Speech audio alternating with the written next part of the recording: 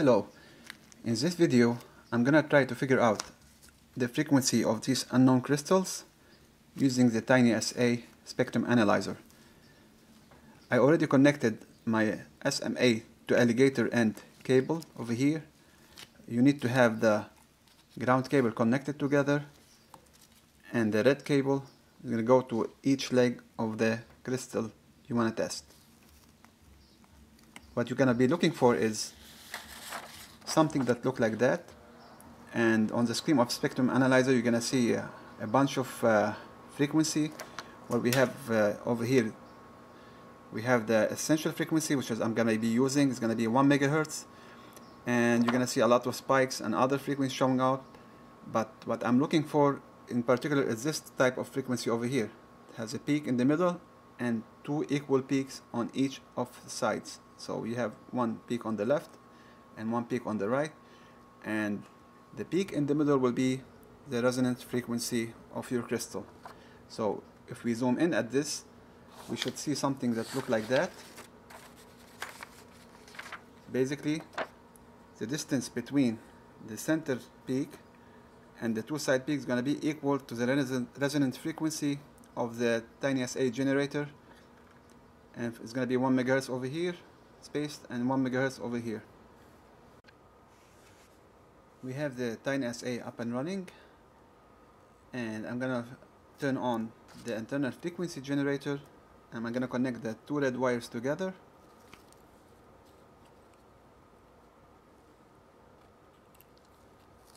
And you're going to start seeing the frequency on the tiny generator from the TinySA internal generator.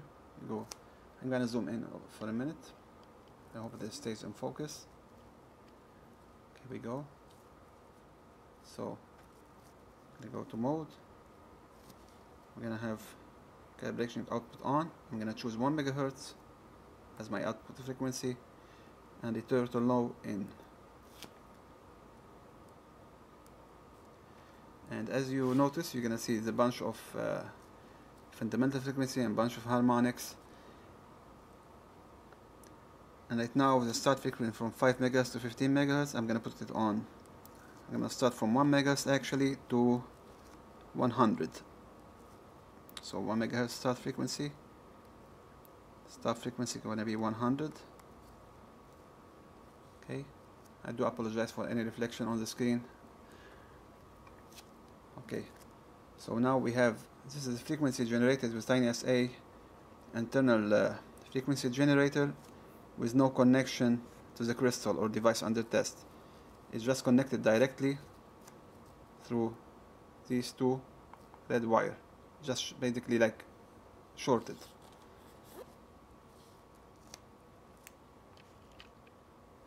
Okay, now we're gonna put our device under test. It's going to be, in this case, one of these crystals. I do not know the frequency of this one. It's stamped on it, but I'm assuming that I don't know. Alright, and this is how we're going to test it. So I'm going to hook it up to the first leg. Sorry for my hand in the way. I'm working behind the tripod. It's really hard, and it's already connected. Alright, from this angle you might not see much, but I can see. I'm gonna try to zoom in more. It's going out of focus, I'm sorry. But I can see in front of my eyes on this long range. I'm looking for this spike that I showed you earlier in the beginning of the video. So in my eyes I see it over here.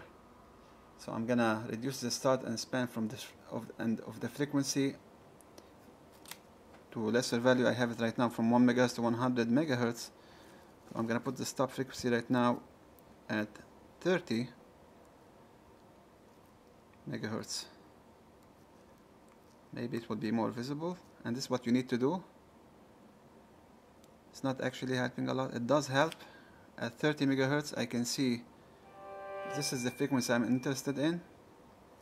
It has a high peak in the middle, two equal on the peaks on the side. So I'm gonna bring my marker on top of it, and I'm gonna see what is the resonance of this frequency. Then I'm gonna zoom in and get more accurate results. It's not easy to detect, but that's how it works. So it's reading over here 9.93 megahertz. So I'm assuming this crystal is gonna be 10 megahertz crystal.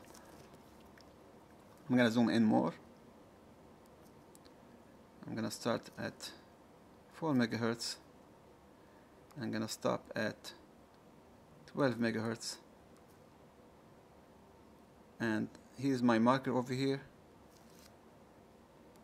I'm gonna start at 6 megahertz. I'm gonna get my marker on top of that peak.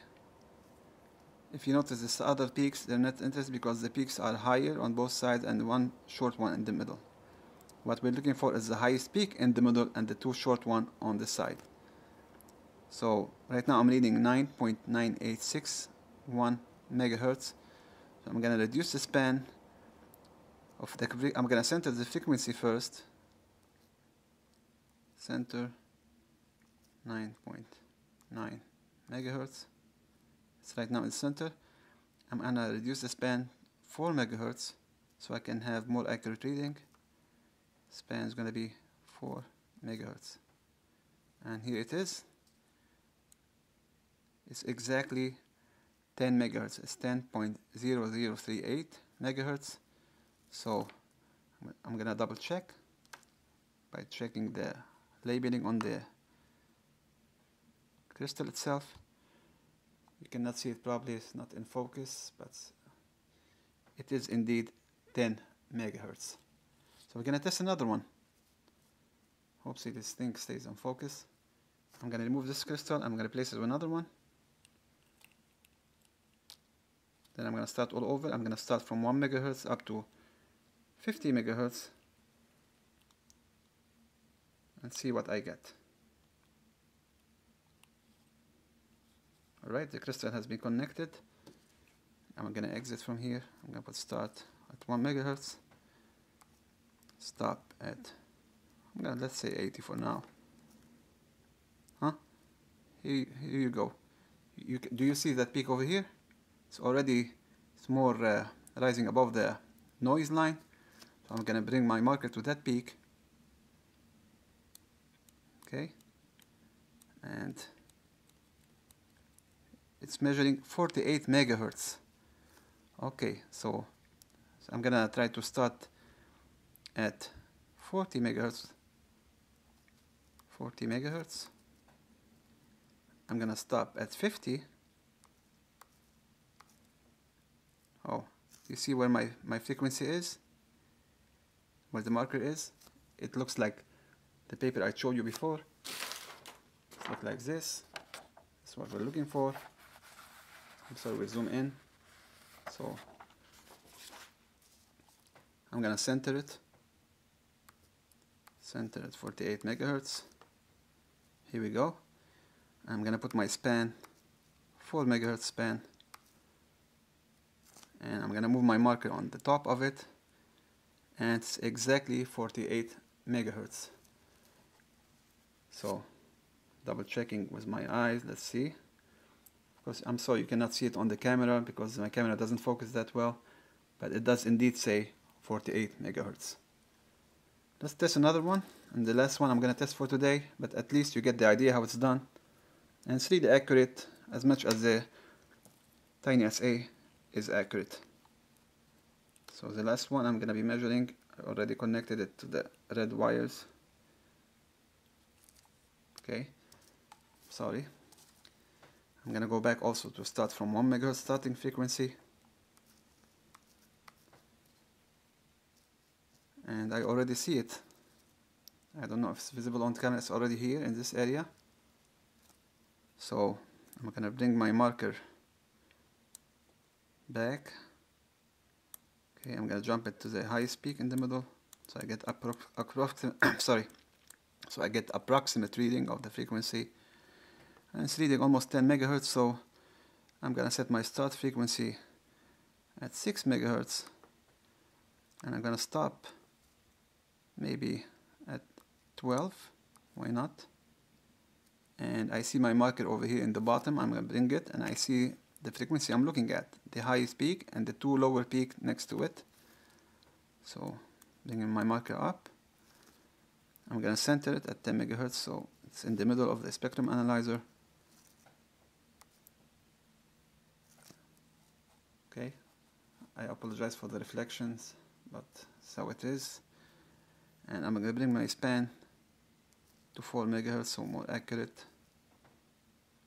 And you can see it a lot better now, and it is indeed 10 megahertz frequency. It's 10 megahertz crystal.